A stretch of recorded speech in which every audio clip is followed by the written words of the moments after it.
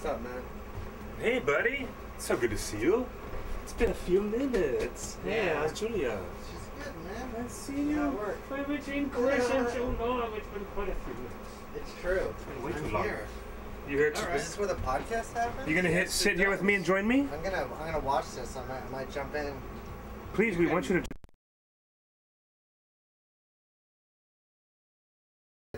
I want to bring your. We'll talk about line art. We'll talk about, you know, Tove Jansson's work. Oh shit, man. It's from a classic, a foreign edition of The Hobbit from many decades ago.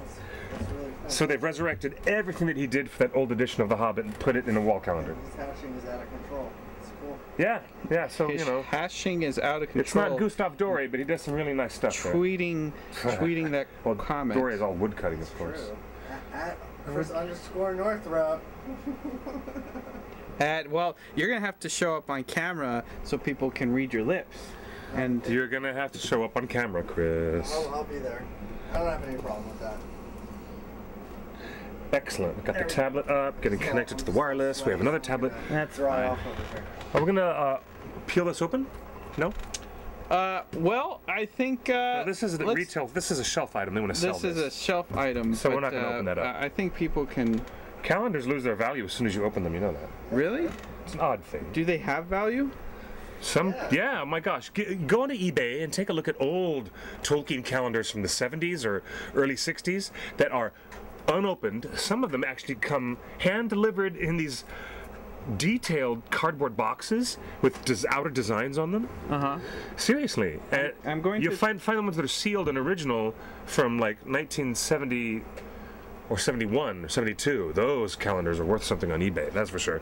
Tolkien, and they're not Lord of the Rings calendars, they're always Tolkien calendars. Any store you go to, Barnes and Noble, Amazon, anywhere, online or offline, if you're at a brick and mortar store, say something mistaken at the counter, like I'm looking for Lord of the Rings calendar or Hobbit calendar. That's not what you're going to get. That's not what they make. They make a Tolkien calendar. Okay? That is the publisher, the original publisher is HarperCollins. They put out a Tolkien calendar. Other people, like Warner Brothers, they'll put out a separate calendar for their film or for whatever project they have out at the time. But this is fascinating. We've got a secret weapon in the background, an artist friend of ours, Well, I'm trying. who's going to come and join us in a few minutes. I'm trying to tweet this out. People, see, this is what it looks like when people are Doing tweeting. live while extemporaneously speaking on a live show They just while look 2.0 is at, happening.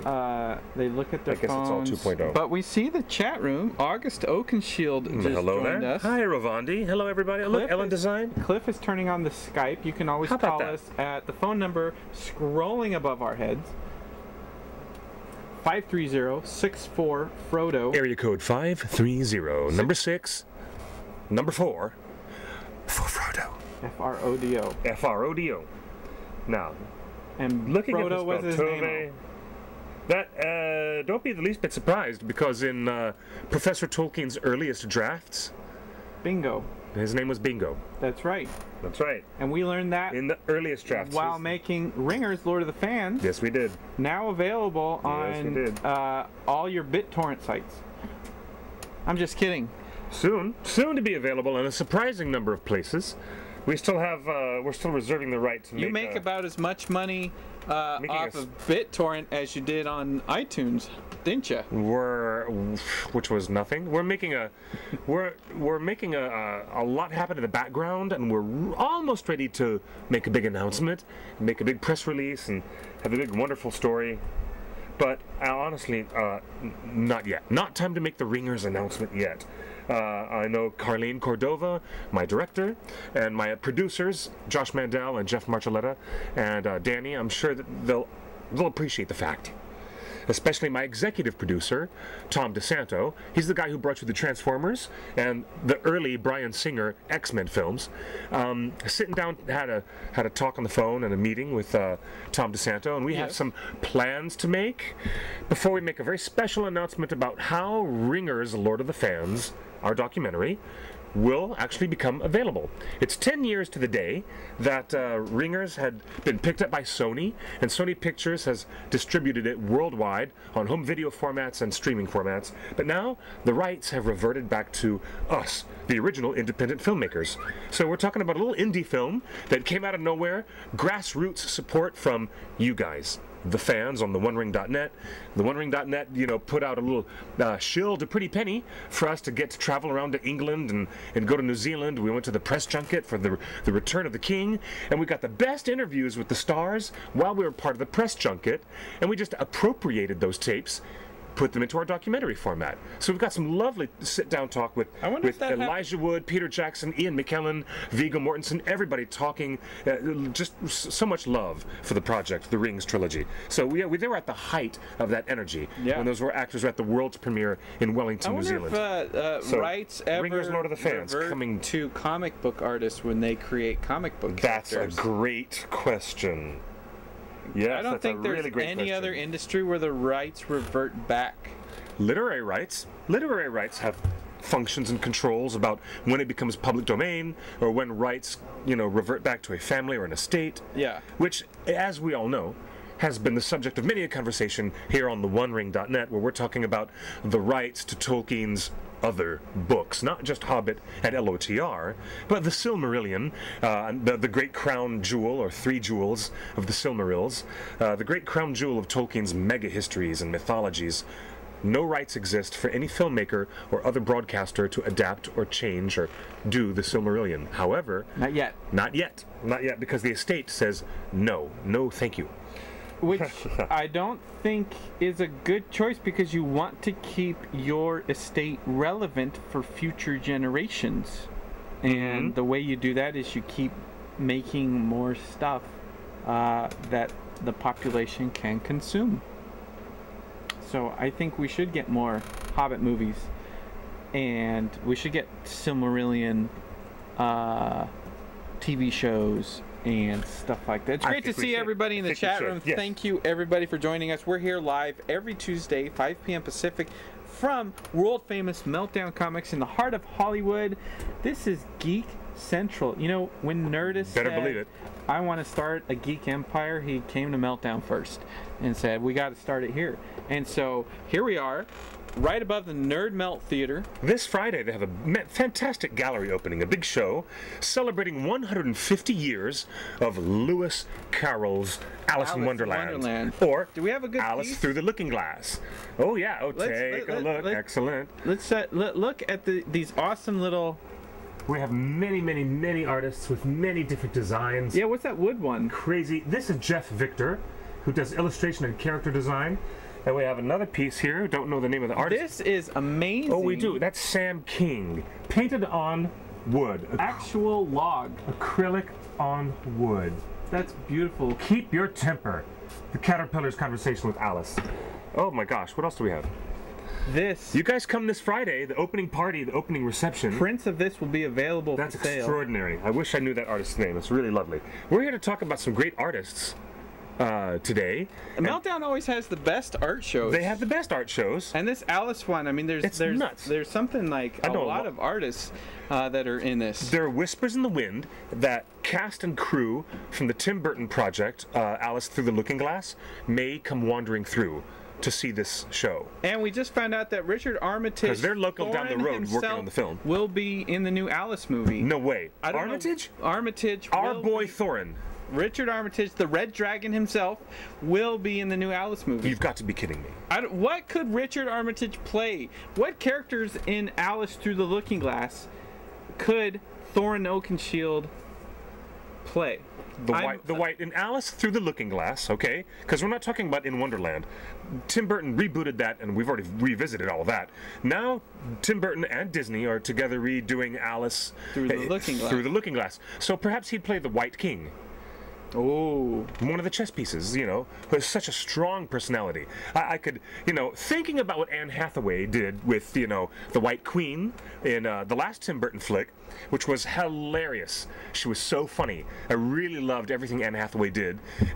You know, Was Kate Blanchett in the last Alice movie? no, it was Helena Bonham Carter. No. Oh yeah, Kate Blanchett was in Cinderella. She was the wicked stepmom in Cinderella. She was the wicked stepmom So in Cinderella. Disney is keeping its claws into, you know, Lewis Carroll land as much as they can. So anyway, so Burton, wouldn't that be a kick in the pants if any of his team come wandering through this art show, because they're over here in Burbank shooting on the sound stages at Disney. Yes. That's fantastic. The rumor, Very much a but green screen movie. It's not even a strange thing when you think about Meltdown and the types of events that happen here at Meltdown Comics. Richard Armitage as the Cheshire People Cat. walk through here. People walk through these doors all the time. We saw Robin Williams come here regularly before he left our planet. He would buy his comic books here, and you know, Don Murphy, our friend who did the Transformers films, he comes walking through every day. Right now I'm having a little bet, a friendly wager with Meltdown employees of whether Taylor Swift or One Direction will come to Meltdown first, and I'm Team Taylor. I think Taylor Swift is more likely to come to Meltdown. I would agree. I and would buy agree. some stuff. I think Taylor Swift would be more likely to come and visit the store with a gaggle of her friends. Because when she comes to California, and she does sometimes, she comes to Southern California. She has a house here. She has a house here. She likes to go and do things that only locals will do. Like the last time I bumped into Taylor Swift, as like, you know, an Angelino bumping into someone who's in Los Angeles. It's like you stop at the red light. Oh, look, there's Captain Archer from the Enterprise. It's Scott Bakula, right there next to you at the red light. It happens every day here in LA, trust me. So when did I bump into Taylor Swift? We went up to the old Malibu Creek State Park. Yes. Where they used to film the outdoor scenes from MASH, the TV series. What was supposed to be the area in South Korea where MASH had their tents, their military tents, and some of their jeeps and props are still there. Right. There's Taylor Swift and her friends diving into the waterfall and swimming in the pools right there at Malibu Creek State Park. Really? She had just been there the previous day to shoot some footage for a video. Okay. And then she decided she loved the springs and the waterfalls so much, she came back with her friends and all their beach towels, and they had a lovely time. There was no security, no hassles, just her and some friends doing what local Angelinos do. We drive up into the mountains. Don't care how we don't care what you do or how famous. We like going up to enjoy the thing. creeks and enjoy the waterfalls and the little mountains that we have our own little rivers. We have our own little miniature shire of our own, you could say, here in Southern California. We go up into the lovely San Gabriel Mountains and visit the Angeles National Forest. Yes. And not far beyond, the high desert plateau, where you can find some excellent off-road hiking. And if you go even further east, you get to Joshua Tree National Monument, made famous by none other than the Irish great supergroup U2, because they named their album the Joshua Tree. It's a brilliant album. I don't know where you're going with this. I'm just saying Southern California has so much stuff going on that is, you know, just so beautiful, and we enjoy it very much. So Taylor Swift, she's, you know, more likely to behave like a local girl, I think, than One Direction. She might think about this comic book store as a destination. And she should, because Meltdown Comics is the grand mecca of all geekdom in Los Angeles. I don't know. There's a big poster down there with a Viking girl fighting a monster, and it looks like Taylor Swift. Does it really? She should come autograph it and say, claim that it's her. Aravandi in the chat room says that she's Team Taylor too.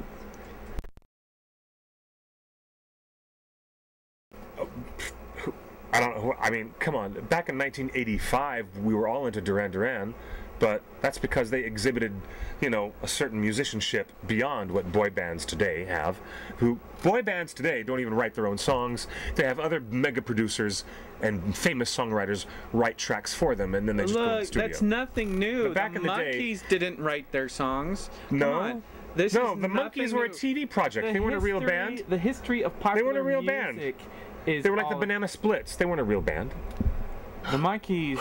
The Monkees? Outsold the Beatles. Oh, I don't know. I'm going to create an internet flame war with Monkees fans who are probably going to tear me alive if I say... If they're still alive.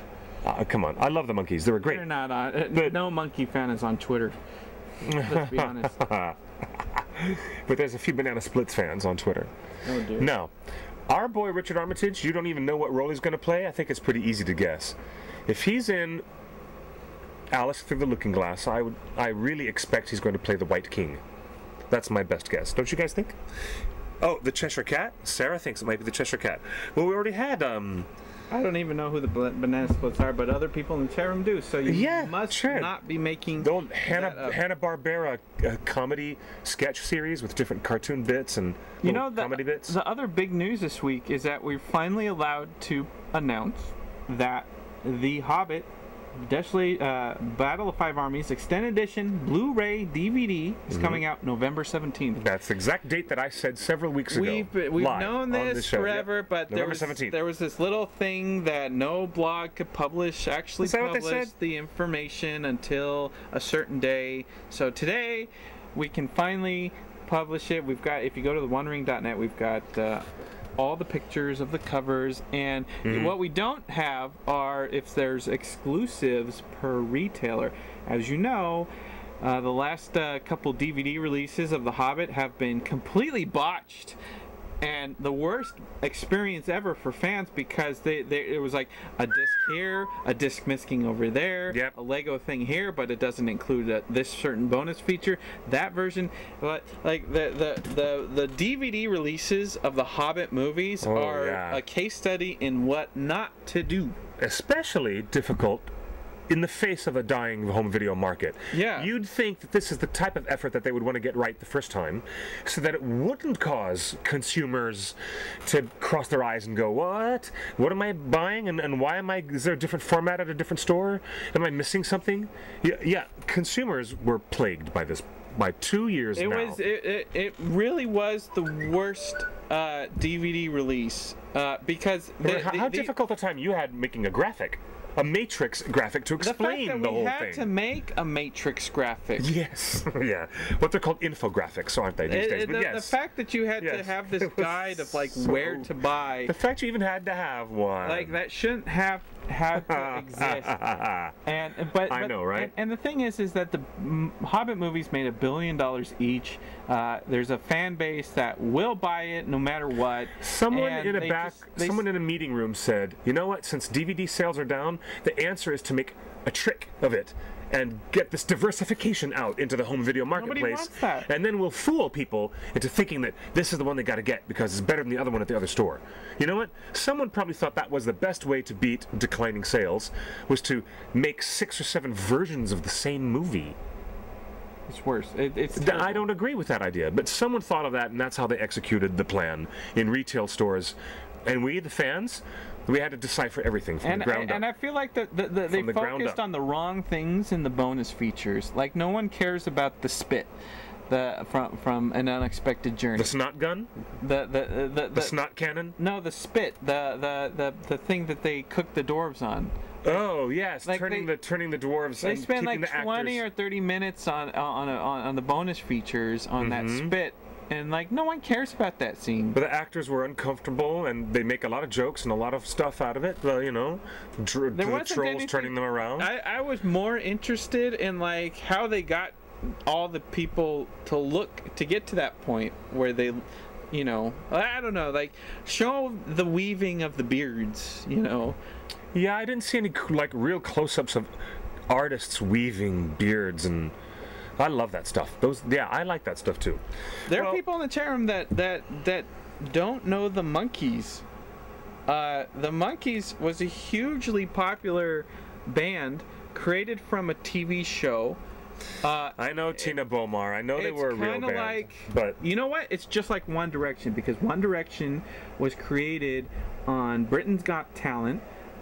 You know, they had these different singers come up, and during the prelims on Britain's Got Talent, the judge said, you know what, you guys over here should partner up with you guys over here and form a new band, and you'll probably win this thing. And they won it, and then they became the biggest thing in the whole world. I mean, they outsold Justin Bieber. I mean, they're just like, One Direction's the biggest thing.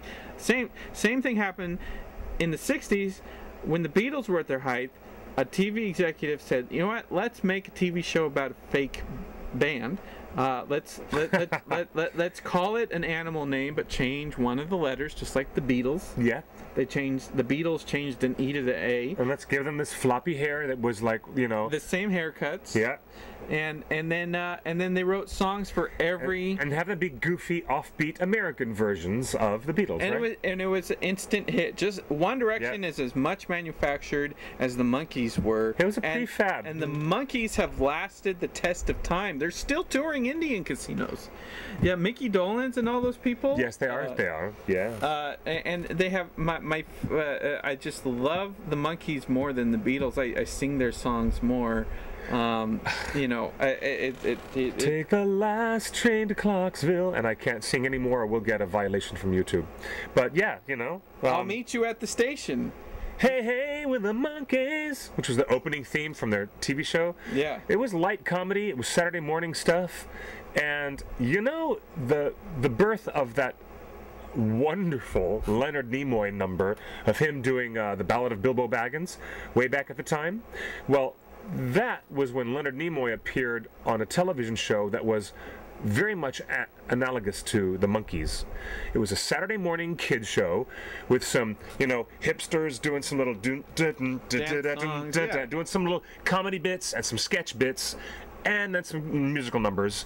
Leonard Nimoy shows up on Malibu U, which was modeled, I guess you could say, it was a cheap knockoff of the Monkees, type of, which was also like what the Hanna-Barbera cartoons were doing with the, the banana splits. So it's not where they had too characters much in to these say big costumes. That the Monkees, the success of the Monkees allowed us the opportunity to get the Ballad of Bilbo Baggins sung by Leonard Nimoy. If the Monkees weren't successful on television, that's very safe we would to have say. Never got Leonard Nimoy. Yeah, I don't know if Nimoy would have tread into those waters if it hadn't been for that. Yeah, yeah, that's probably very true. We thank the Beatles. Love the Beatles. Thank Leonard Nimoy. Yes, we do, and we miss him. Yes, we do. We miss him, Leonard Nimoy. We certainly do. And we miss Christopher Lee, and we miss Robin Williams. We certainly miss them all. We should add Leonard Nimoy to the tribute thing that we're doing at the Grauman's American Cinematheque. We should. In a few weeks. That's going to be an amazing night. What's going on? Well, at the Arrow Theater, keep in mind the American Cinematheque, as an organization, shows its movies, and they do revivals of great classic films at the Egyptian, Grauman's Classic Egyptian Theater, a few blocks away on Hollywood, but also at their main art house theater, the Arrow, which is A-E-R-O. Near Santa Monica. Right, it's right there in the heart of Santa Monica, yes. At the Arrow Theater, they're going to be doing a special tribute, bona fide tribute to Andrew Lesney and Sir Christopher Lee, and it's a special all day long, all evening long, marathon of the Lord of the Rings extended edition trilogy of films. Shut up! They're showing all 3 extended edition Lord of the Rings back to back. Only extendeds, yes. That's extendeds. 12 hours. It's the best of the best. 12 hours. Yep. In a theater. Yep. With a bar. With a snack stand, and of course there's a bar next door. They have alcohol there, right? I don't know if they do at the Arrow. I don't know if they do. I don't remember. That's where we interviewed Ralph Bakshi. It is. Oh my gosh, what a great thing! What a great thing that was. Well, they asked us to help out with having a tribute slideshow that plays on the screen in between movies, and it in this conversation I just realized we not just Andrew Lesney, not just Christopher Lee, but we should include Leonard Nimoy. I agree. In that I agree. And totally have maybe, a few moments of that wonderful Ballad of Bilbo Baggins. Yes, I would love to have some of that. And didn't Shadowfax die last year as well? The horse, the Brago passed, I believe, right? The horsies are gone. The horsies are gone. Of course, it's been 16 years. And the genius cinematographer who made everything look so beautiful, he's gone. His last movie just came out on DVD. The Water Diviner is Andrew Lesney's last film. It was The Water Diviner? The directorial debut of Russell Crowe. Russell Crowe's directing debut, yes. Yeah. Yeah, everybody's got to start sometime. Fascinating. That's coming up. We're going to check the date. I'm going to tell you guys what the date is, because I'm sure everyone is like, when is this Lord of the Rings trilogy screening? I didn't say that the Monkees were better than the Beatles. I just know that I prefer the Monkees over the Beatles. In fact, I prefer the Beach Boys and the Monkees over the Beatles. And I'm so diehard LA. Like, you're pro Doors over any British band, aren't you? Yes. I gotcha. Okay. People think Leonard Nimoy was British, but no, he's an LA original. Another wonderful thing that the American Cinematheque is doing, they're doing 30 years celebration of Studio Ghibli. So you want to see some of the best of Miyazaki's films, or his counterpart Takahata, who is most famous for doing Grave of the Fireflies, and a surprise connection to Star Wars. Now, Takahata's unseen film, the movie that Americans have never seen unless you're a hardcore otaku and you got a pirated import DVD somewhere along the line, and you had cracked your DVD player to be Region Zero so you could play it. Takahata's film, Only Yesterday, which has never been screened theatrically or released on home video. Now, our wonderful lead actress, Daisy Ridley, from Star Wars The Force Awakens, she just stepped right out of George Lucas' world and went right over to Studiopolis, right over there, this wonderful recording studio up the road here, and she recorded the lead voice for Takahata's classic, because G-Kids is going to distribute in North America a real theatrical release of Only Yesterday, starring Daisy Ridley, of all things. But yay, American Cinematheque, for doing a 30 years celebration, a big retrospective of all of Studio Ghibli's films. Now, here it is, Lord of the Rings trilogy, a special triple feature, not a double feature, it's a triple feature. And it's just really exciting. Okay, screening formats, 35 millimeter. Okay, so it looks like that they're really not going to show the extended editions. If they're showing it in 35 millimeter, then they're going to show the original theatrical versions. Really? It is the 10th anniversary of the Fellowship of the Ring. Oh, you know what? Wow, that's a dead web page from 2011. Wow. That is totally a dead page. Okay, guys, I was looking at a 2011, what do you call that? You call it a cobweb page. Right? That's what they call it. A cobweb page. I saw what you did there. Well, that's what they call it. That was a page from 2011. That's unbelievable. Okay, Fandango has the tickets already on sale for the American Cinematheque at the Aero Theater. Their address is 1328 Montana Avenue. That's 1328 Montana Avenue at the Aero Theater. And Fandango says, please rotate your device. There you go. Speaking of tickets, a lot of people, we still get tweets saying tickets are not available for the Hobbit Extended Edition Trilogy screenings. They are, in fact, Indeed available. They are. Yes, they are. A lot of people have been going to the Fathom Events website. No, go to movietickets.com. Check your local theaters. Cinemark, AMC, Regal Cinemas have all signed up. They're trying to sign up a few more. So Fathom Events will be showing at AMC, Regal, and Cinemark theaters the Hobbit Extended Edition Trilogy. 3 weeks, 3 nights in October. Tickets are available right now.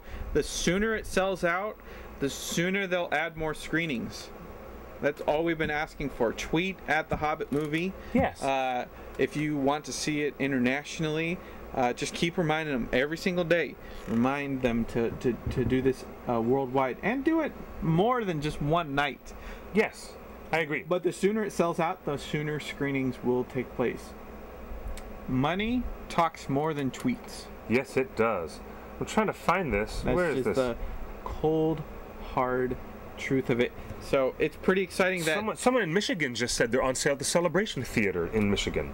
Yes. Yeah. They're available. There's a whole theater chain. Yes, they are. It's true. They're available nationwide. The Hobbit Extended Edition. So September next month on a Saturday.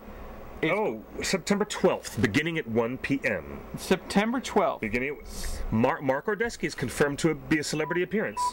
Really? Yeah, Mark Ordesky is going to be there live in person with executive producer of the Lord of the Rings trilogy and the producer of that really cool series, The Quest, on ABC. Very good. Old-time friend of theonering.net, Mark Ordesky will be on stage with yours truly. I'm going to be moderating the panel and talking to the fans, and we're doing this whole thing.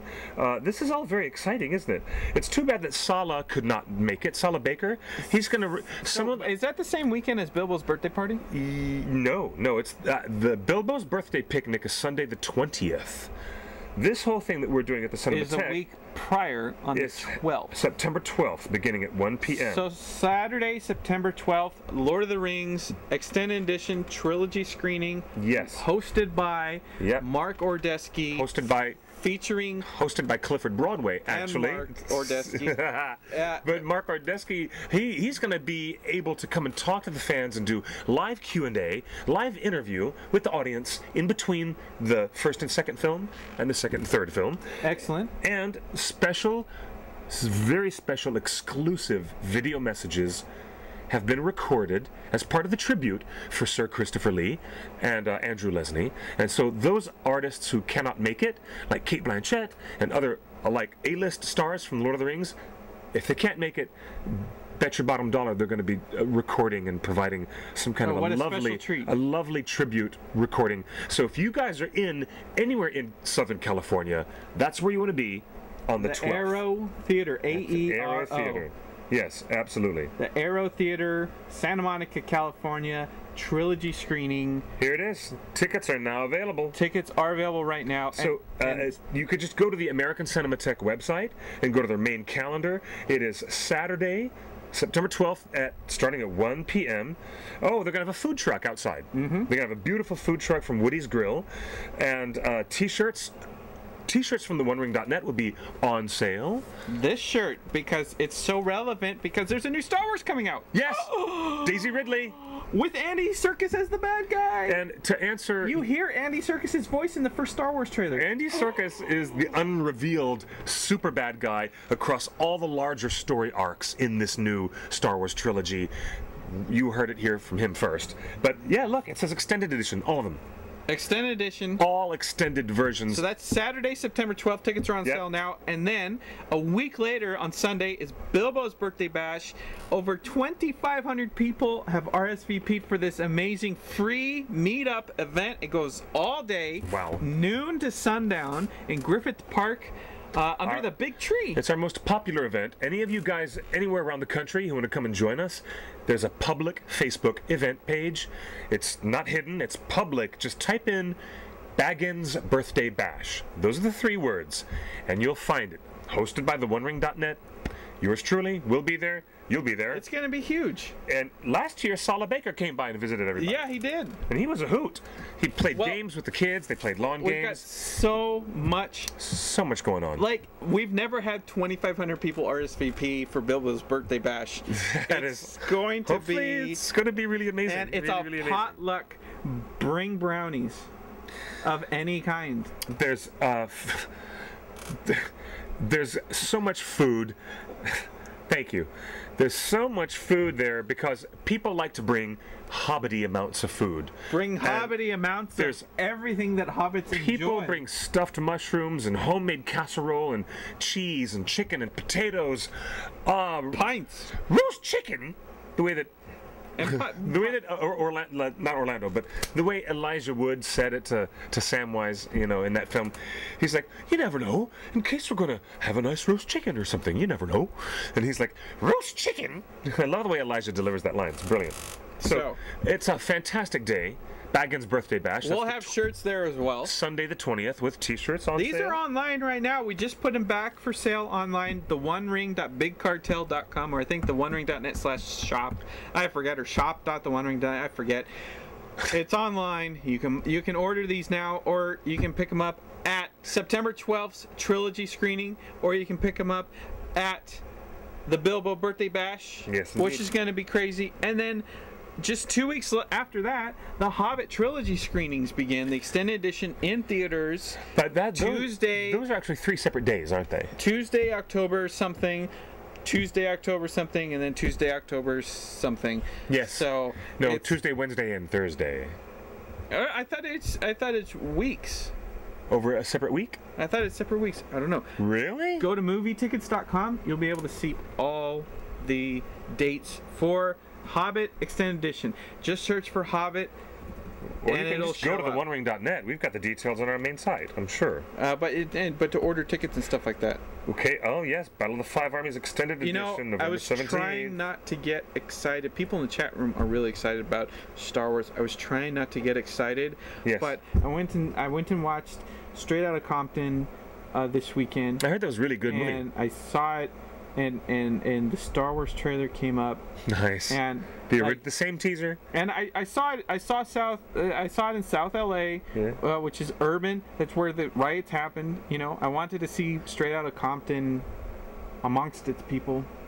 Yeah, And- where the music began, the roots of the music, right there. And it was an amazing experience. The theater Yeah. was packed, urban theater.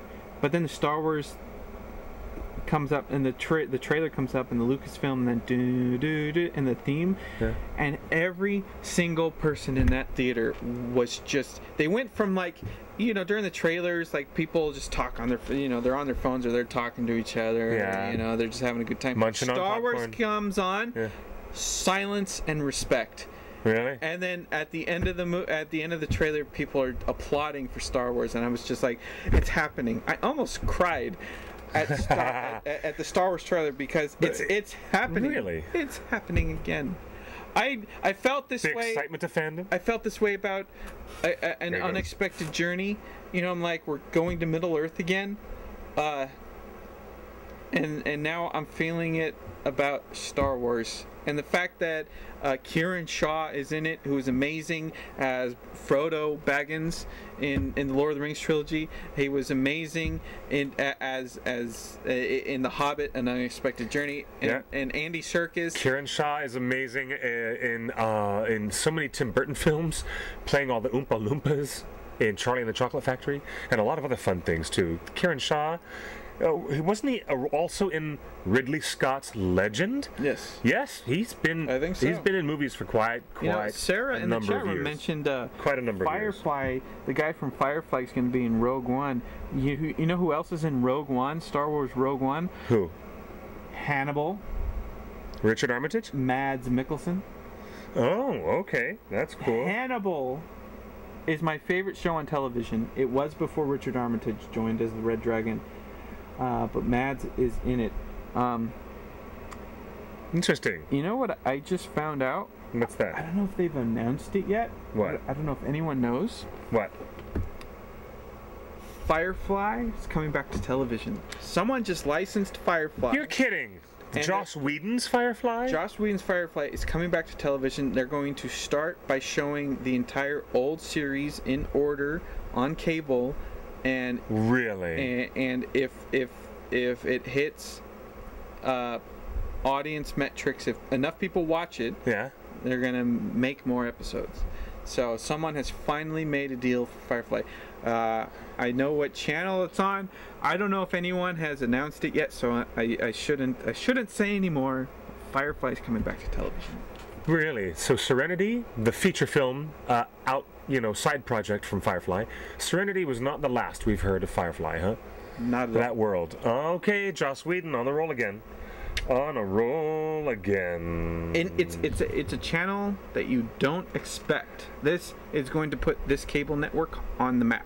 Okay, so The Hobbit extended edition theatrical release is not week after week after week.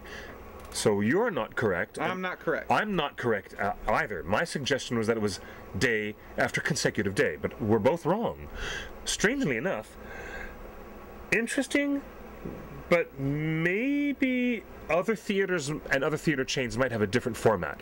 But the AMC, which is a major theater chain, AMC theater chain here in California, is going to do Unexpected Journey on Monday, October 5th. Nathan has confirmed that if they go, he's going to be Nathan Fillion. Okay, yeah. Okay. Yeah. He's happy to have a job, I'm sure. He's a Meltdown regular. He's a great guy. This is... Yeah. After that Monday, for Unexpected Journey, Monday the 5th, Desolation of Smaug would be 2 days later on Wednesday the 7th. And then, I guess after that, the extended edition of the Battle of the Five Armies will be a little bit later on Tuesday, October 13th. So they're rolling them out like 2 to 4 days apart. but not week by week and not consecutive days. But that sure is a weird rollout for a Isn't it? trilogy. It's not a trilogy It's marathon. like no respect. They're just They're releasing the Hobbit Extended Edition trilogy in theaters as bad as they released the DVDs. Like, they're just Yeah, not doing figure this that for the out. fans. It feels like a gross cash grab. So something's like, weird. you're going to take what we give you on the days that we give it to you, rather than, like, let's think of the fans. When do they get out of school? Yeah. When can they take their families? Monday night, Wednesday night, When and then can the they next Tuesday night. cosplay and make an event out of it? You know, no one's going to get off work at 5:30 p.m. and then go like get into the cosplay mode to get to a 7 o'clock show. That's not gonna. Yeah, It's weird. not going to happen. It's weird. No, they didn't think this through. Think of the fans. That's guys- all we've wanted at the You One Ring. guys, Think you guys, of the you fans. guys. Okay. Hey, speaking of other thinking of the fans, you know, I don't know if we're going to post this on the One Ring because we don't officially support Kickstarters as much. You know, it's Yeah. just we don't want to ask too much of the fans Unless they're our own. Unless it's our own for we our. don't want to ask too much monetarily. We will, you know, like what Kickstarter's one thing, T-shirts is like another because you're buying a product and we ship it to you. Yes. Guess who's got a new Kickstarter? It just launched today. Let me guess. Weta Workshop. Really, Weta? The artists Really? from Lord of the Rings and The Hobbit, including Daniel Falconer, Oh, he's so have fantastic. launched a brand new Kickstarter. I don't know if it's on Kickstarter or Indiegogo, but I just got a text that they hit their goal on the first day. Wow, really? Let me see if I can Wow, find it. Weta's got some love. We got to find this Weta, a new Really? thing. So A new thing. a new Kickstarter crowdfunding thing. So let me see if I can find Hey, it. did you get that thing I sent you? Did you get that thing I sent you? Daniel Falconer. That's a little joke from Harvey Birdman, attorney at law. Hey, did you get that thing I sent you? You know, Harvey Birdman. What channel was that on? It was on. Oh, it's the book, a third volume of White Cloud Worlds. What is White Cloud World? Well, this is a reference to a series of books. Because I hadn't heard of this. Weta, the publishing arm of Weta, has released 2 previous volumes of White Cloud Worlds, where they bring together some of the most impressive fantasy and science fiction artists that they have working in New Zealand. The name of New Zealand in its traditional Maori is Land of the Long White Cloud. So, Aotearoa, which is how it's pronounced in Maori, Aotearoa, Land of the Long White Cloud, is the reference to this book series, White Cloud Worlds, because these are exclusively New Zealand fantasy artists of the fantastique. And this book series, they had Volume 1 and Volume 2, extraordinarily beautiful, big, glossy coffee table art books. Some of the most beautiful art books featuring strange worlds, strange creatures. The minimum pledge is Just $50. Fantastic. Like, you can't even give $1 toward this thing. It's like $50 or nothing. Well, it's a 200-plus page art book, and it's a big, high-gloss, beautiful coffee table book. And I'm telling you, those art books that come from Taschen and these other companies, they're not cheap. They're wonderful. This is basically just buying a book. It's not even like kickstarting a book. Like, they've already got the artwork. It's already... Oh, but the people who participate help guarantee that the book can be made, and the people who participate also get these other beautiful perks, wonderful mini prints and lithographs. Some of them have already sold out. The $200 Christian Pierce art package. The $200 Ben Wooten art package. Ben Wooten's awesome. He's a great artist. Nick Keller, $400 has sold out. It's crazy. Yeah, look at that. Look at this. Look at this. Oh, these are beautiful. Yeah, some of the artwork from these folks. If you've never seen Approach to Rivendell by Paul Tobin. Yeah. Look at that. Approach to Rivendell. There, I'll hold it for you. It's brilliant. Paul Tobin's brilliant. You got to pull up White Cloud Worlds on Kickstarter. White Cloud Worlds, which is plural worlds. A thing from Chappie. Yeah? Oh, those designs. Oh, man. I love that stuff that they designed for District 9, which was also Weta designs. They got some stuff from Chappie. Cool. We're going to be doing something special. Those artists are so beautiful. Look at what they can make. Yolandi. Yeah? She was in Chappie. She's in that band, D. Antwoord. Yeah. And she was in Antwoord. Chappie. She worked directly with Weta Workshop. we're doing something special. Yeah. In Cool. October. We're going to try to get her on the show. But we're doing something special with the Egyptian, with Yolandi, Ooh. who was in Chappie. Okay, cool. I love Chappie. I love Neil Blomkamp movies. And I love What a Workshop. Yeah, and I love that these New Zealand filmmakers are all working together. Such a creative, really brilliant bunch of people. This is what artists do when they're done with movies. They make beautiful books and well, this is a new thing. What other movie studios or conceptual artists have ever done this before? It's because of the popular reception of their artwork in these Middle-earth films. The reason why these very talented designers and artists have been able to moonlight in this other side career by publishing these really high-quality volumes of some of the most exquisite art. Not all of it licensed specifically to Warner Brothers versions or New Line's versions of the films, but still Tolkien art and high fantasy abounds, and a lot of hard sci-fi in this artwork from these folks. White Cloud Worlds. White Cloud World on Kickstarter. Yep, really, really, really good stuff. Speaking of other great artists, do you remember from way back in time? You know, quickly, someone in the chat room said, Tolkien Girl doesn't believe anything I say on Firefly. You know what? Good. Don't believe it. Don't retweet it. Don't let anybody know. But if you see something in the future, a press release announcing something, you can say you heard it here first. Don't believe me. Go ahead. Do you remember the popular Swedish children's stories, Moomin, with the big white hippopotamus named Moomin, who has all these children's adventures? You don't remember? Well, the creator and artist who created Moomin back in the 50s and 60s, she was a wonderful, wonderful artist named Tove Jansson. Tove Jansson in Swedish. And she was fantastic, really, really wonderful. You look at photos of her, and she reminds me very much of the famous lesbian painter who did all the flowers out in the desert, O'Keeffe. She looks like Charlotte? Georgia O'Keeffe. So Tove Jansson was famous for doing the beautiful black and white illustrations of Alice in Wonderland. And what was printed the same year? Back to Alice. Back to Alice in Wonderland? The Hobbit. Same year. Alice came out the same year as The Hobbit? Excuse me, my mistake. The Wizard of Oz and The Hobbit came out the same year. My bad. Sorry about that. But close. I think that the Alice in Wonderland was very close in its publication year to The Hobbit. But in 1937, it was The Wizard of Oz and The Hobbit. But anyways, Tove Jansson did these beautiful illustrations for the Swedish and Danish versions. Swedish and Finnish versions of you know what else The came out Hobbit the same year? in 1961. And she created a dozen really enchanting black and white line drawings, and they were only available for anybody who grew up in Finland or Sweden and grew reading those versions. You know, our friend Amelia Lindgren from Stockholm, yeah, she knows this artwork from Tove Jansson. This is the artwork that she knows. And now, next year's 2016 Tolkien calendar, getting back to the Tolkien calendar, here it is. All of them, recreating the 12 beautiful black and white plates that Tove Jansson did for the Swedish edition. You want to take a look at some really cool artwork? Here you go. Take a look at some of this black and white line art. There's Smaug. Smaug descending over Dale.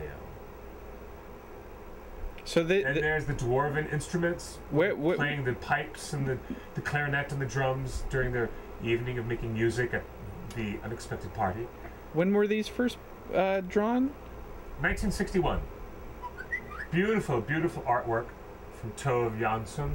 All available on this 2016 Tolkien wall calendar. I can't believe there's 2016 calendars 2016 already. calendars coming out in September because they do all their sales from September to the end of December, obviously. You obviously have to sell it by January. Look at this. Take a look at this. Look at the dwarves lost in Mirkwood. And then look at the way these details are done. Where is that in the movie? Yeah, where is this in the movie. This is so traditional in 1961 that it is so. That hashwork's amazing. Yeah. This is Tove Jansson at her very finest. This is the era of Mary Blair. In fact, that dragon on the front is very Mary. Not Mary Blair. I'm sorry, Evan Earl. That dragon on the front really reminds me of Sleeping Beauty's dragon. Sleeping Beauty, designed by Evan Earl, who was an amazing look at this. Artist. Lake Town before the dragon, Lake Town after.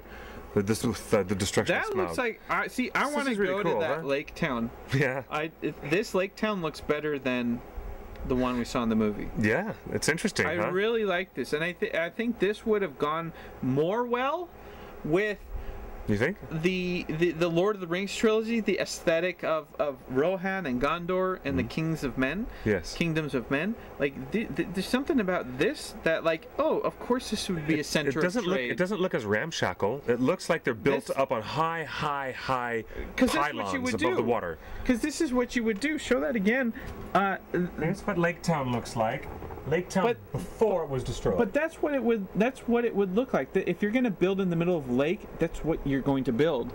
And here's Lake Town after. That's an amazing looking lake destroyed town. by the dragon. Beautiful stuff. You know, I was just reading on beautiful stuff. I was just reading about Mexico City. You ever been? Mexico City. I've never been. I've always wanted to go. But Mexico City was originally built on a lake. And it was the center of trade in that region for thousands and thousands of years. And it wasn't until the Spaniards came and drained the lake and attacked it that ancient Mexico, I don't know, was it Aztecs or something? Anyway. Yes. Mexico City used to be like Lake Town. It was a metropolis, a giant city of trade built into the middle of a giant lake. And I have to believe, as knowledgeable as Tolkien was, I see where you're going with on this. the history of the peoples of Earth, that Lake Town must have been partially inspired by Mexico City, because Mexico City was founded on a lake. In fact, when the Spaniards show up, they said there's no way that this technologically advanced society lives on a lake, and it did. It was a city of 100,000 people in the middle of a lake. There was one bridge here, Early one bridge Mexico there. City on lake. And when the Spaniards came, they drained the lake. Lake Texcoco. Yep, the history. It's an amazing story. You can look it up on Wikipedia. Just look up the history of Mexico City. Wow! Look, yes, it was a huge lake. And when I read this, I thought, you know what? This sounds like Lake Town, a center of trade that deals with other races, just like Lake Town. The men of Lake Town deal with the elves, you know, and they deal with the different peoples. It was the Aztec, the capital city of the Aztec Empire. The capital city. Now the site of modern-day Mexico City, but the Aztec called it Tenochtitlan. Tenochtitlan? Yeah. Yeah. So that CH is a hard K sound? Yeah. Tenochtitlan. Wow.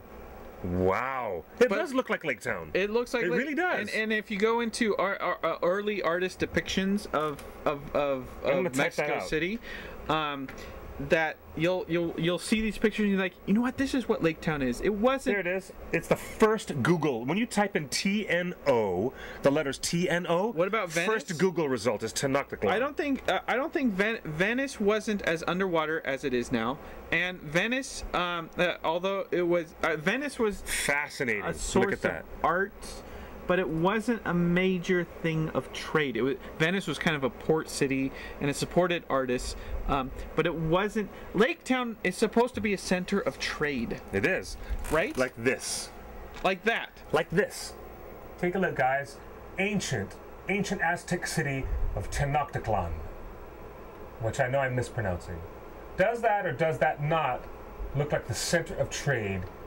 The apparatus, the infrastructure of a huge city, protected by the waters of a surrounding lake. That Tolkien calendar is available at Meltdown. They just got 3 copies of it, and they just got it in. It's brand new, and it's available here at Meltdown. Pick it up.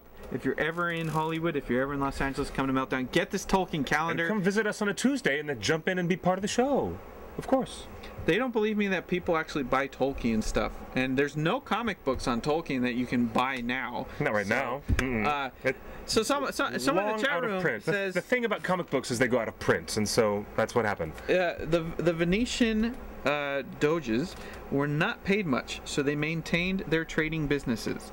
Much like the master of Lake Town, who thought of trade and toils, cargoes and gold. Trade and tolls, cargoes and gold, to which habit he owed his position. Yes, straight from the book. That's very good. Or the Neolithic lake villages of Switzerland. I like your train of thought, Anonymous 646.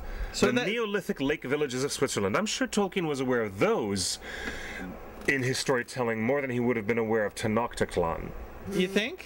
Yeah. Yeah, because Oxford... Because he kept his focus mainly on, Northern European things. That was his fascination. That was his field of study. Northern European languages inspired him. Oxford wasn't sending anybody to Mexico. But when he was a kid, he went on a summer, hiking tour through Switzerland, where he and some co-hikers almost got leveled in a rock slide. The rock slide that he writes about very specifically in The Hobbit. That was an episode in The Hobbit, in the chapter Out of the Frying Pan into the Fire, remember? Yeah. Well, that landslide of rocks and debris was from Tolkien's own first-hand experience when he was like college age or younger, perhaps before college, running around, traipsing around through this, high off-road hike in the Swiss Alps. Nearly lost one of his hiking partners. But no stranger to adventure was Tolkien himself. I think it was that Swiss experience that may have gotten him to become aware of those Neolithic lake villages in Switzerland. Okay. Very good point from our live chatters. That's why we love live chatting with you guys during the show. It's fantastic. I'll give you that. But the more I read about how... Tenochtitlan.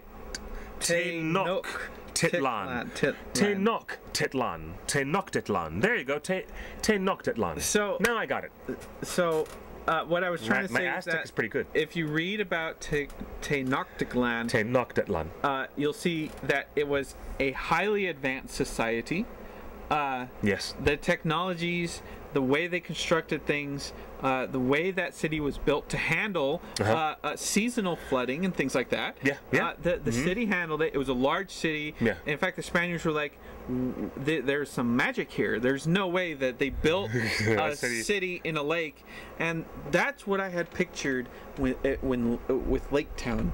A center of trade that was purposeful and built intentionally. The Lake Town that we saw in the movies... You've never seen any of Tolkien's original watercolor illustrations of Lake Town? No, I haven't. Well, it's just a little lake town built on some risen timbers above the lake surface. So my imagination... Your imagination went away with you. Much beyond what the written word... I'll show you. I'll show you pictures of how Tolkien depicted Lake Town. Yes, it's please kind of fascinating the way the professor, who was a very accomplished watercolorist, a great illustrator and a great artist in his own right, Professor Tolkien has provided perhaps look at that what is Lake Town. The definitive Tolkien watercolor of Lake Town. Tall walls.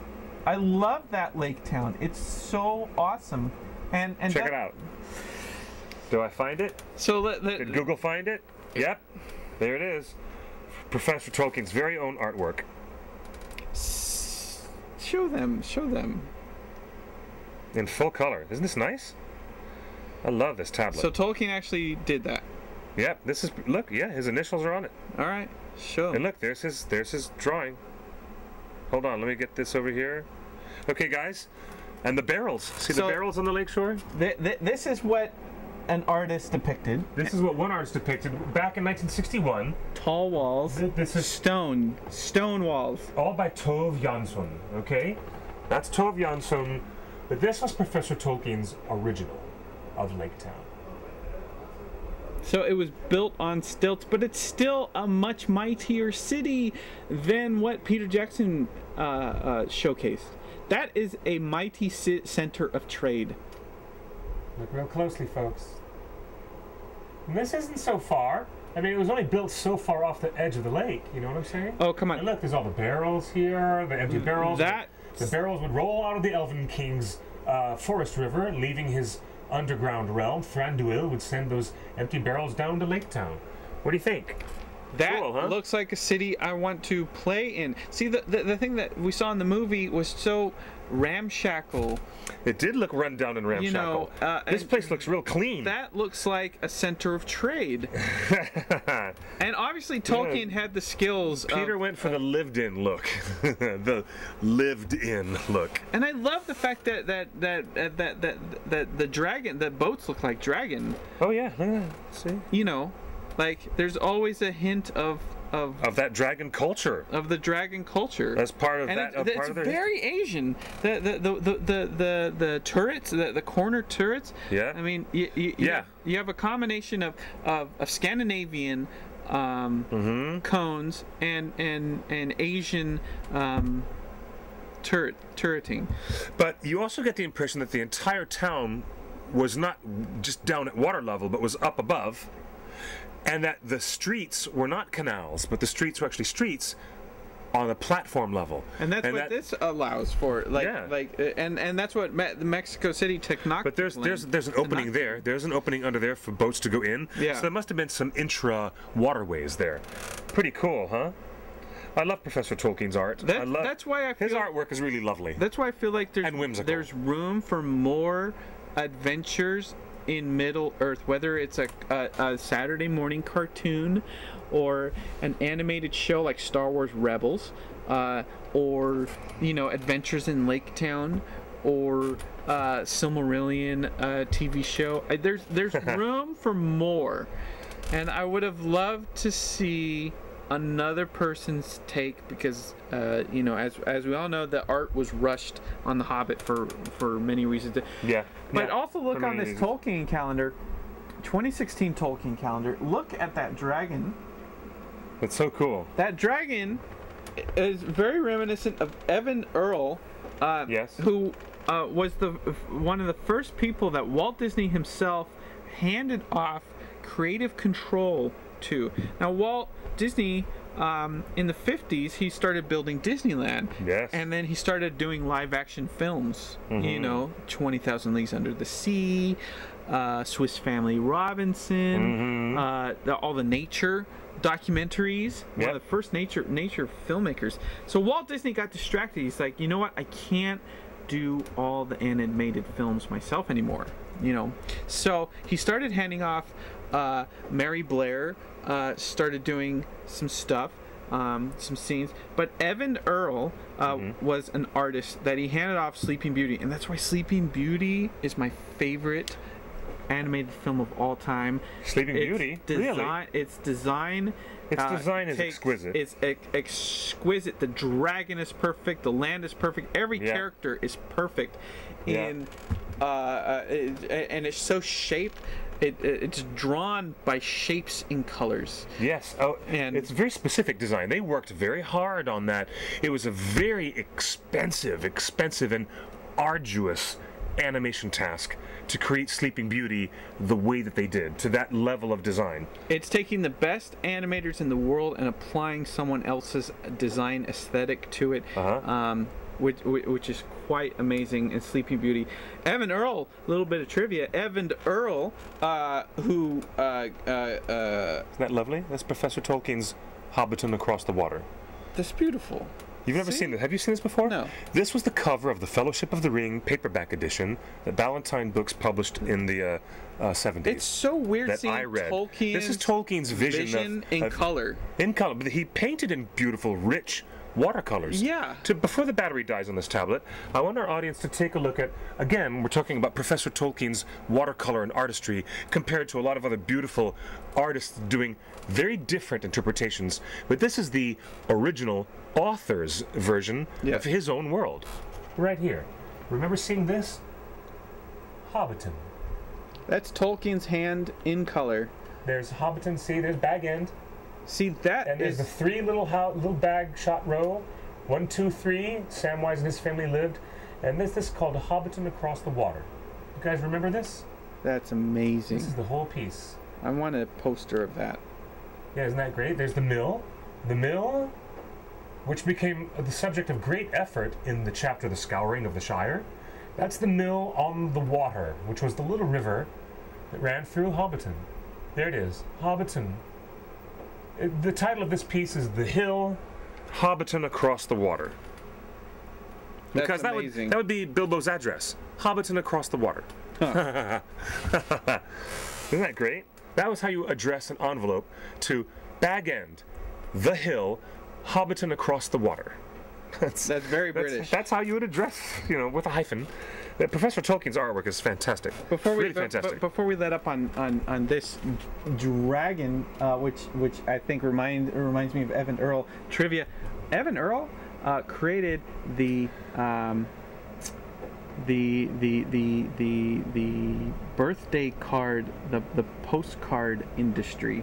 No one else was just sending postcards with drawings for your birthday, for Christmas. So he basically created the holiday Christmas card industry himself. He started doing it on his own. He's like, he would just send out Christmas cards with his own drawings on his own hand, and would send them out to all of his friends and then all of his acquaintances. And then someone said, you know what, we should do this more often. So many people attribute the entire greeting card industry to the One guy that designed Sleeping Beauty. How about that? You would have never known. I would never have thought of that. And he could have never predicted that his career would have taken him, from landscape painting, like how am I ever going to make a living off that, to doing an animated cartoon for Walt Disney, to basically creating the greeting card industry. Mm-hmm. And everything I've read about Evan Earl, he really was an early backsheet. He only did one movie at Disney, and then he left. Yep.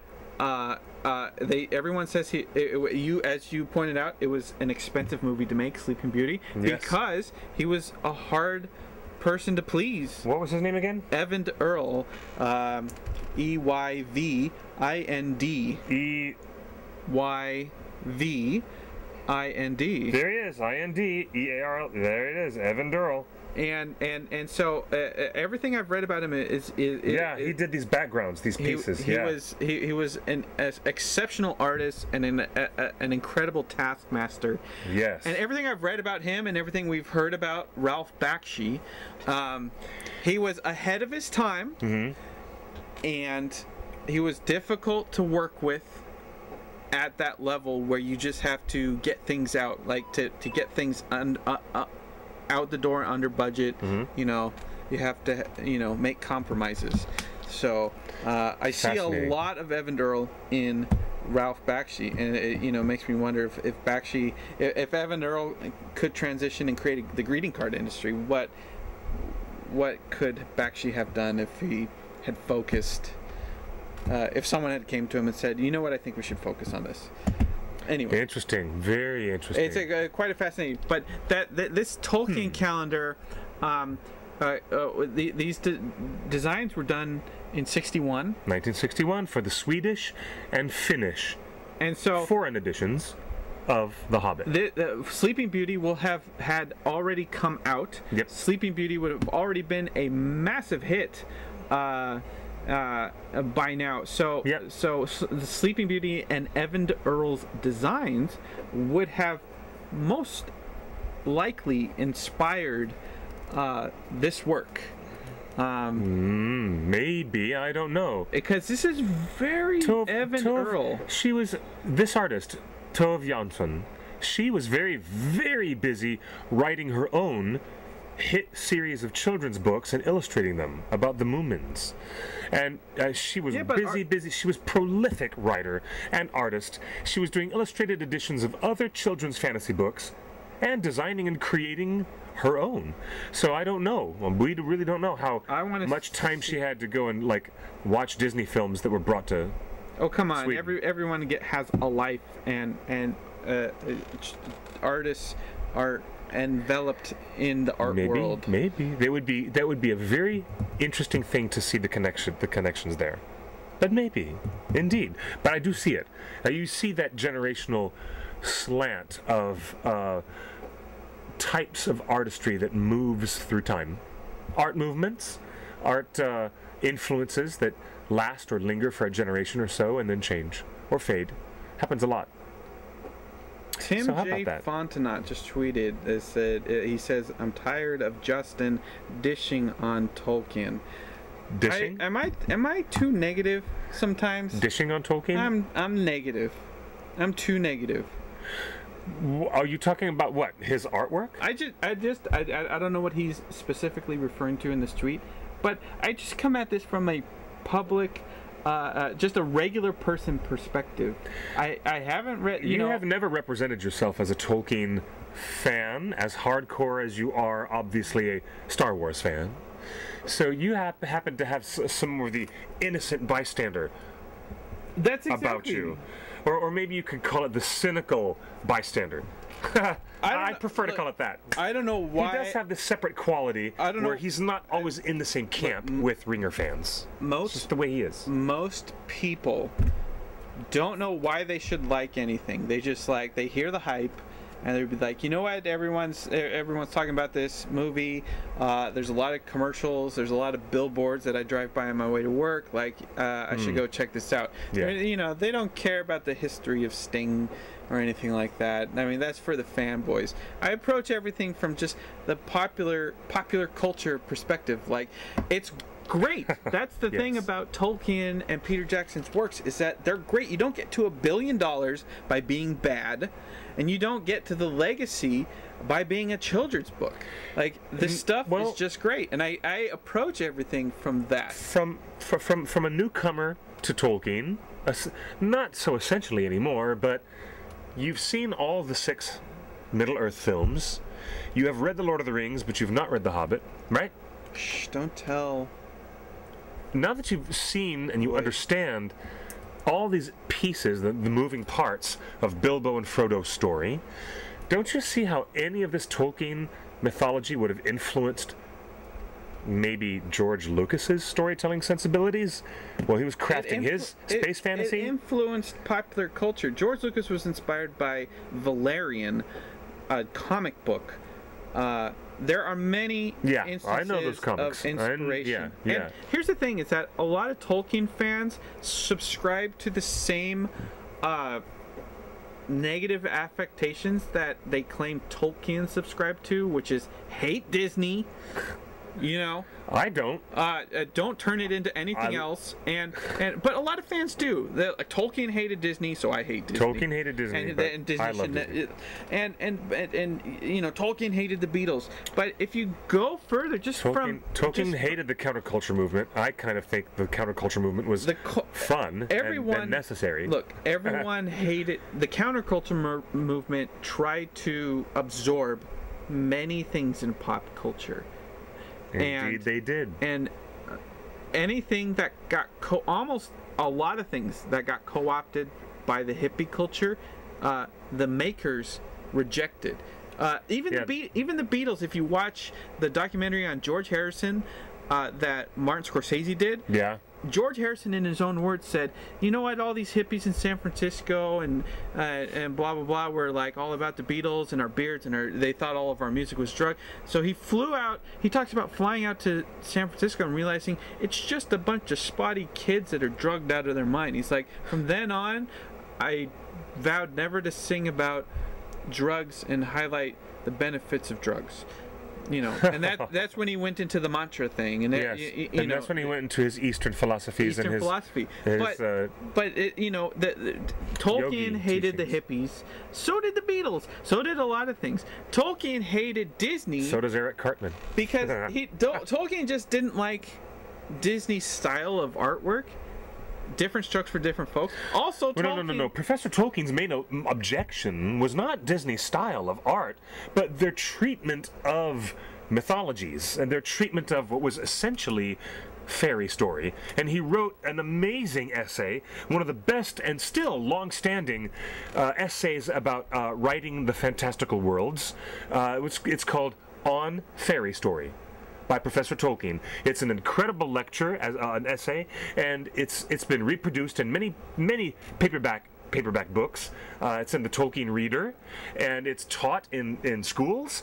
As a late 20th century author, Professor Tolkien wrote what is considered like the most solid treatise of the power of secondary worlds and why those narratives work the way they work and why we write them the way we write them to function in that way. And he speaks about the idiom and how you don't go outside of that idiom because then it's no longer fairy story if you do. Believe me, it wasn't. But he also it was the way Disney treated, fables and fairy tales and folklore. That was his objection, not the artwork. No, he also criticized the genre. He criticized the film industry, popularization of that through the medium of film. He objected to just the medium of film, that these stories are relevant to society and they strengthen people. Valid points. I mean, they make people smarter when you read the stories. Yes. And he thought that movies make people dumb. I'm way oversimplifying this, but he didn't like the film industry. And he definitely didn't like that Disney was getting out. I almost sense a hint of jealousy that Disney was getting all this praise about moving forward this industry, making a full-length animated cartoon into a movie.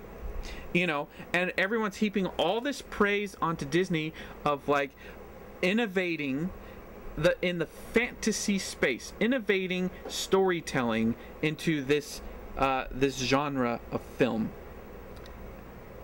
Now, remind you, Snow White and the Seven Dwarfs came out within the 12 months as The Hobbit. They were competing for people's dollars. Tolkien's Hobbit, first published, came out in the same window of time that Walt Disney's Snow White and the Seven Dwarfs. So if you have family, late 30s, and this is Depression 30s. Yeah. Right? So money is tight. You're only gonna buy your kids one fantasy thing during the holiday season. Is it gonna be a book, or are you gonna take the whole family to a movie? Yeah. And everyone was all about the movie and the experience of like colorful cinema and hearing. Yes. And so Tolkien objected to the film industry in itself because it was biting into the book industry. And I think because he had a book about dwarves going on an adventure, and here was Disney's Snow White and the Seven Dwarves, he even put dwarves in the title of the movie. It wasn't just the story of Snow White. It was Snow White and the Seven Dwarves. There was definitely head-to-head competition on dwarven thing. And so I think there's a gut reaction like Tolkien hated Disney because Disney represented that. It's like, no, Tolkien took issue with the film industry as a whole. And it wasn't until the late 60s, early 70s where Tolkien realized, the film industry has matured to the point where they could probably tell my story. And that's when he started licensing it 50 years later. Many years later, yes. Yes. But we have letters of Tolkien criticizing the film genre. Just the act of storytelling through film is negative. And that's what he was reacting to. Professor Tolkien was, as Tina Bomar says in the chat room, and that's very, very true, very astute observation, he was a traditionalist. You could say he was a very old-fashioned kind of guy. He didn't like French cuisine. He didn't like the nouveau things that were happening to British food. He didn't like the influences of other strange cultures on the seed and the dirt, the soil of what he wanted to just have as his own characteristic English life. It's the way he liked his life. It's the way he was. Yeah. And yes. It's a very good point, Tina. Oh, North Runner. Thank you, Pete. It's great to see you, Pete. Thank you for coming back to our chat.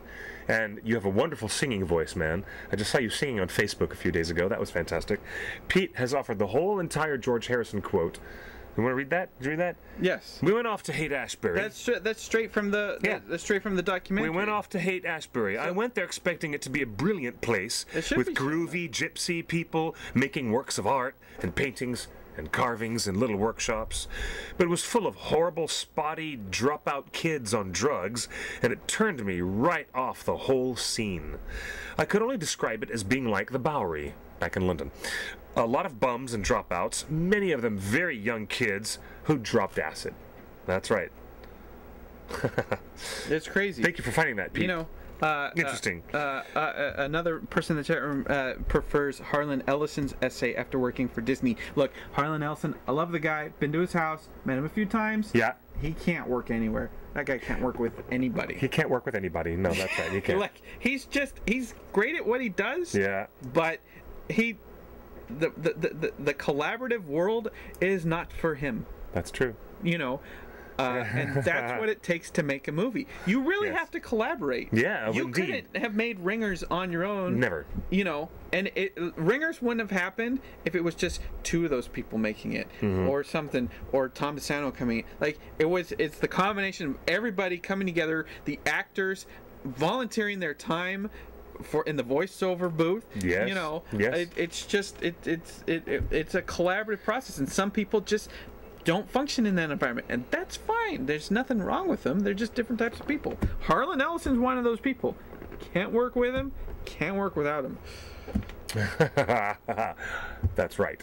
But that's one of the wonderful things we love about Harlan Ellison. He's such a tough nut to crack, as they say. And everything we know about Tolkien, he's probably pretty much in the same vein. You know what? I just realized the other day, like I was watching Shadowlands again. Tolkien in the movie Shadowlands, wonderful portrayal. Although he's not named Tolkien, he's a different character. Because the Tolkien estate was threatening to sue. Yeah. But everything we know about Tolkien, that old stodger Tolkien, makes me realize that, you know what, Ralph Bakshi, Evan Durrell, Tolkien, they were almost all cut from the same cloth. In many ways. Just these hardcore guys that they know what they want to make. They're creative guys. No one's going to tell them what to do. It'll be done when it gets done. It'll be and done. Tolkien was definitely one of those guys. Yes, Look, definitely. It'll be done when it gets done. Yes. I'm not giving you anything until then. It'll be done when it gets done. You know, and no one's allowed. You know what? And I don't want this to film. You know, I don't care how much money Disney's making on that dwarf thing. I'm happy with my book. So I really feel like, you know, and Bakshi and Tolkien were cut from the same cloth. This has been a wonderful discussion. In many ways, it has been. About art. All started because we just got this in today. Literally, as we walked in. We lost Chris. We wanted to have Chris be part of the talk. 2016 Tolkien official calendar by Tove Jansson. Tove Jansson. Jansson. Your Swedish is a little rusty, dear boy. Tove Jansson. That's why I'm not in Sweden. Tove Jansson. Wonderful works. We would open it and show you the rest, but then you have no reason to buy it. I remember what the subway says. When you're going through Stockholm, I remember what the subway voice says on the train every time you approach another stop. Nästa Karlaplan. Nästa Östermalmstorg. I remember so many of the street names. I don't know why. I took the train so often in Stockholm, I started to learn Swedish by listening to the voices on the train. Nästa Gamla stan, which is Old Town. Old Town Gamla stan, which is the most fantastic place in the beautiful archipelago, or archipelago if you prefer, the archipelago of Stockholm, where we get the great artwork from Tove Jansson, who was the illustrator of the 1961 version of The Hobbit in Sweden and Finland.